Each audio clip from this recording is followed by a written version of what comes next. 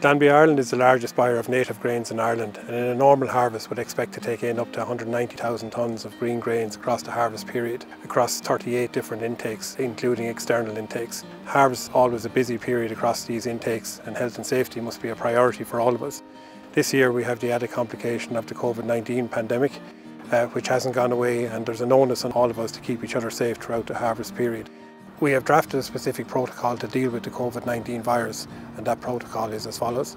The steps in the protocol will remain the same from site to site, but the sequence may vary depending on the setup on any individual site. When the grower or haulier arrives on site, they should join the queue for either the weighbridge or the sampling point, depending on the particular site in question. The grower or haulier should remain in their vehicle when they enter the site, maintain a safe distance from the vehicle in front of them, and only exit the vehicle when signalled to do so by the grain operator. We expect that growers and hauliers will wear high-vis vests at all times when on Glanbia grain sites this harvest. When the grain operator signals to the grower or haulier to leave the vehicle, they should approach the lab or weighbridge office. They should sanitise their hands on entering the weighbridge area or the lab area, keep social distance at all times, and follow any instructions provided by the grain operator.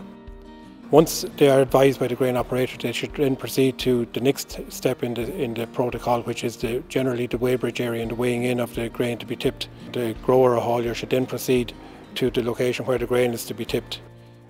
At all times, the grower or haulier should be wearing a high-vis jacket, should obey the speed limit signs, which is 15 km/h on the site, and wait for the area to be clear of any other people or vehicles before entering to tip their grain. It's important that growers or hauliers would not stand behind trailer tailboats when tipping, and at all the time maintain 2 metres social distance from anybody else in the area. When the grain is tipped, the grower or haulier should return directly to the weighbridge, all the time wearing high-vis jacket and obeying the site speed limits of 15 km/h. When the area is clear, they should move on to the weighbridge and remain in their vehicle until called by the grain operator.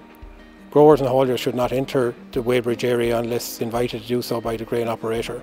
They should use their own pen, or if given a pen by the grain operator, to take this pen away with them to be used for future signing.